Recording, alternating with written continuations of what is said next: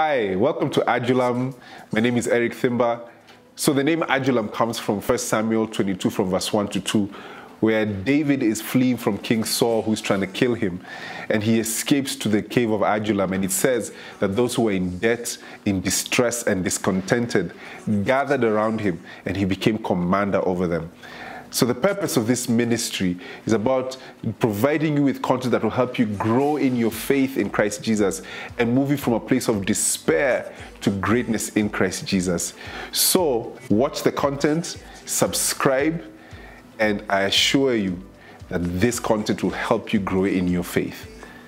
God bless you.